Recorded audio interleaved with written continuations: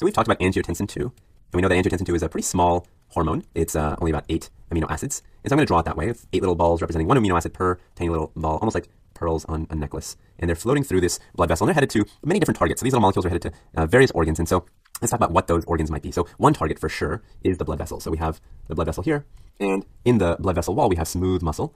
And the angiotensin hormone actually gets that smooth muscle to constrict. And so that's called vasoconstriction. And it's actually easy to remember this because if you think about the word angiotensin, it's literally angio, meaning blood vessel, and tensin, you can think of making tense. So it's making the blood vessel tense and constrict down. And we know that if you cause vasoconstriction, you're going to actually increase resistance because that's how resistance works in tubes. And so if you're increasing resistance, try to keep in mind that formula that we talked about way back when for blood pressure, delta P equals Q times R. And now we're finally kind of seeing how this formula is useful. And so if we talk about P on the arterial side minus P on the venous side, that would be the change in pressure. That would be delta P. And that equals Q. And this Q is actually going to be a couple things. It's going to be stroke volume times heart rate. And so that's the flow and all of that times resistance. And so, and I should make this very clear so you're not confused by what I'm writing here. Sometimes my penmanship gets a little bit wacky, but you've got, this is your flow. So you have these, this increase in resistance, and you can see that if I tell you that your venous pressure over here is really not going to change a whole heck of a lot, then if you can increase your resistance, then you can definitely see how you would increase your arterial pressure. So it makes perfect sense using the formula, and you can see now how angiotensin 2 accomplishes that. So that's not, oh, and actually the last thing I should mention before I move on is that this is actually a pretty rapid response. So very quickly, the blood vessels will start constricting if angiotensin 2 is around. So now another target organ would be the kidneys. And so here's a little kidney here. And this kidney is going to be affected by angiotensin 2 very slowly by comparison. So it's actually more of a slow response. And what actually happens is you get sodium reabsorption. So sodium reabsorption. And as the kidneys are reabsorbing the sodium, they actually also pick up water. And so as the blood starts filling up with more sodium and more water that you're not peeing out because you're, of course, reabsorbing it from what would otherwise have been urine, you end up having very concentrated urine, and your blood ends up getting all the salt and water, and your stroke volume goes up. So your stroke volume increases. And you can see from that equation that we just drew that if your stroke volume goes up, then again, your arterial blood pressure would go up as well. So here's a double check for that. So now stroke volume goes up and your resistance goes up, your arterial pressure is definitely going to start going up. So angiotensin affects 2 different target organs, and actually it's not even done there. It continues to affect other things. So it even has an effect on the pituitary gland. So this is your pituitary gland.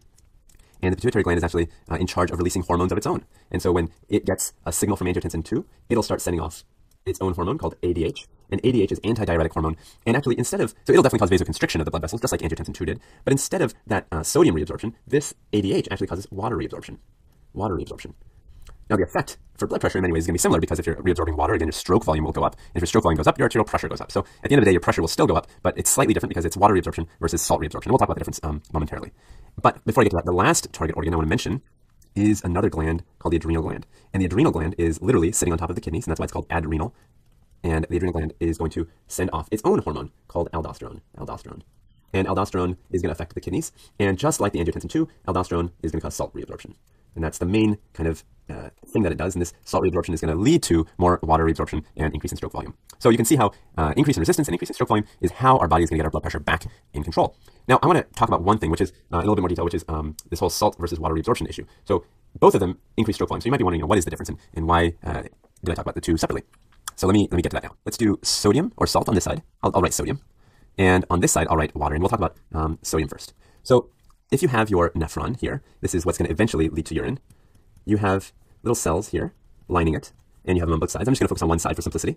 And you have a blood vessel, let's say right here. And so these cells are going to help to reabsorb stuff that's otherwise going to go into the urine. And so one strategy for getting water back, let's say you want to reabsorb water, which is what you want to do if you want to increase your blood pressure. One strategy for getting water back would be to pull out salt. Because you know that if you pull out salt through osmosis, water is going to follow, right? So that's a pretty good strategy. Getting water back, that would work. But the assumption, and this is very, very important, the assumption is that this barrier right here is permeable to water. Permeable to water. And so if it is permeable to water, then this sodium reabsorption strategy works. Now, let's imagine for a second that you try this and it's actually not permeable to water. What would happen? Well, if you didn't have that permeability, I'm going to redraw it over here, then when you try to bring the salt over, and let's say you have your blood vessel again over here, you try to bring your salt over, the moment that the water tries to follow, it's going to bounce off, right? It's going to do this and bounce right off. And so it's not going to work.